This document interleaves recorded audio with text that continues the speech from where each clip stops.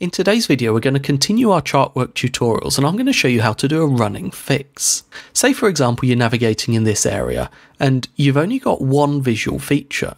Normally you can't get a fix from a single object, but if you use a running fix, actually you can. To start, we just note down everything we know. We take a bearing of the tower at 099 degrees true, and we know the time is 2200. We also know that our vessel's course is 142 degrees, and we're doing 19 knots. We can then start plotting on the chart, using our compass rose to get a bearing of 099, and drawing a line of position on the tower. Now we know we measured that from our position, so our line is coming out this side of the tower. And we know that it's a line of position from a terrestrial object, so we're going to illustrate that with a single open arrow pointing away from the object.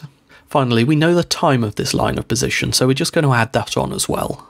Now, ordinarily we'd have done, for example, a star fix at 9 PM or something like that, so we could have run that on and had a good guess of where we are along this line, but for the purpose of this example, we're going to pretend that we haven't got any of that. So instead, I'm just going to make a guess as to our position. We're somewhere along this line of position because that was the bearing of the light. We just don't know how far along it we are, so let's just stick an estimated position right here. The symbol for an estimated position is a triangle, so we'll stick that on. It tells us it's not a fix, it's kind of a guess as to our position, and of course we need to add the time, which we've got on the bearing line anyway. From our estimated position we need to add on our track line, which is 142 degrees true.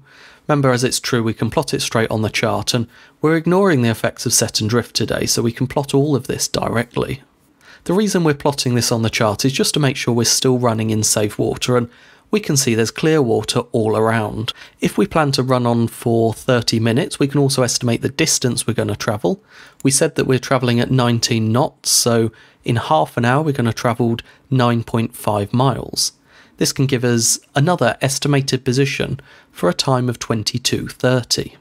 As it gets to 22:30, we take another bearing of the tower and we find it now bears 039 degrees. As before, we can plot that using the compass rose to get another line of position. This is another terrestrial line of position, so we indicate it with a single open arrow. Now, something doesn't quite match up here because we've got this line of position saying we are somewhere along this line, but we've also got this estimated position saying we reckon we're going to be here at 22:30, so something is amiss. Remember though, that estimated position was actually just a complete random guess along our previous line of position. So to make it more accurate, what we can do is transfer that initial line of position, because that's transferring our earlier uncertainty. We knew we were somewhere along that line, we just didn't know where, so we made a best guess. Just set your parallel rules along that first line of position and transfer it down through your estimated position. As it's a transferred terrestrial line of position, we indicate that with two open arrows on the end. Now we've actually got two lines of position at 22:30. One of them is shot there and then, and the other is transferred from half an hour before. As we got two lines of position crossing, we can actually plot a fix at 22:30. This is the running fix. We took our first line of position, transferred it using our course and speed to get it at the same time as our second line of position, then with two lines at the same time, we plotted a fix.